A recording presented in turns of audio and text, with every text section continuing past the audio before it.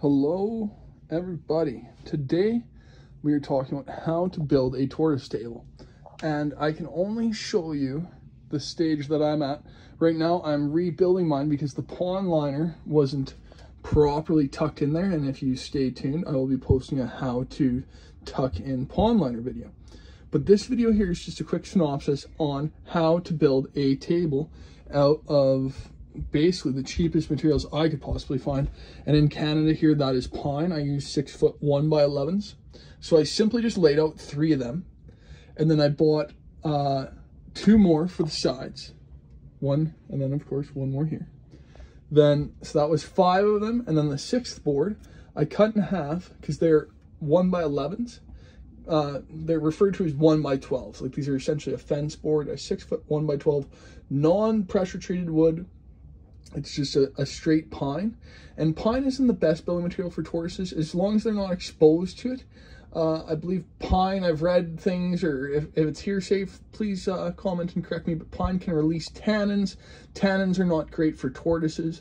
Most natural regions that tortoises are found do not have pines, if I understand correctly, such as like an evergreen. They wouldn't have that in the Greek or Mediterranean areas, we'll say. But looking at this here, once, like I said, so 1, 2, 3 6 foot 1x12 boards equals 33.5 inches. So all I did then was added my sides. I used those little clips, or you could use bits of 2x4 or bits of wood or bits of literally anything. Angle iron would also be achievable if you're willing to cut it and drill holes. I just purchased those stainless steel mounts at Home Depot. At the time I had a hernia, so I could not lift any of these boards more than really 1 at a time. So I assembled this in place in my basement, and I actually got those cuts there cut by Home Depot for me just by laying them out on the floor of Home Depot. I came up with this plan. I even used the tape measure off the shelf.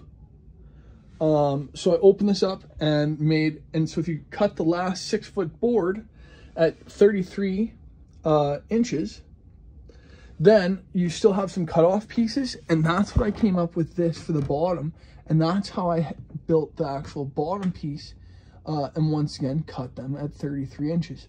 If you're better with woodworking and math, then of course feel free to make it an actual true 3 feet, but I just thought 33.5 inches, that the tortoises won't notice those 2 inches for indoors. But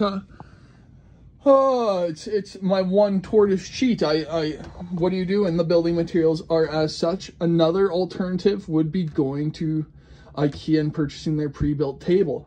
The problem with that is it will not have this strong backing. From the base there, I laid out all 3 pieces of the base. I screwed on the sides. I then put on the end pieces, and in there as well, I had mounted the base. So it's essentially just a pallet almost. Like, lay out the edge pieces, and you could screw the 1x11 6 foot boards to your pallet pieces, we'll say. And you can see how they move and they warp, and no wood is ever true. But this was my first crack at any form of real carpentry besides like school assignments that you were forced to take in like the grade 7, 8 era. So then once I had that box on here, I actually added the armature to hang my lights. And everything was just with like the screws I had kicking around. I highly recommend getting Robertson head screws because they stay in the bit of the drill far better than Phillips heads or flat heads or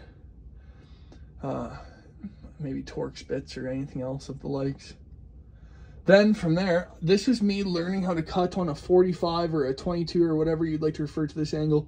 That was me learning, and I simply just took pieces of wood and drew the line and then just cut it because I have 0 woodworking skills. I put in those corner pieces there just because I like the storage bits, and I just pre-drill holes mostly where I'd screw. Anytime, for example, if I would screw through there, I would just pre-drill the holes so that when it went into the boards, it wouldn't split so much, such as that. And that helps, but it's still, It's not foolproof, so you don't have to over torque your screws.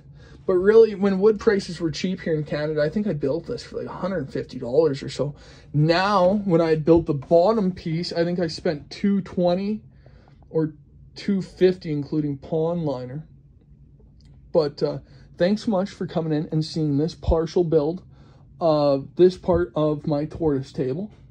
If you stay tuned, I'll be stapling in pond liner of heavy duty aquatic quality, and touching on the topic of different qualities of pond liner and everything likes as such. So thanks so much for following along this far.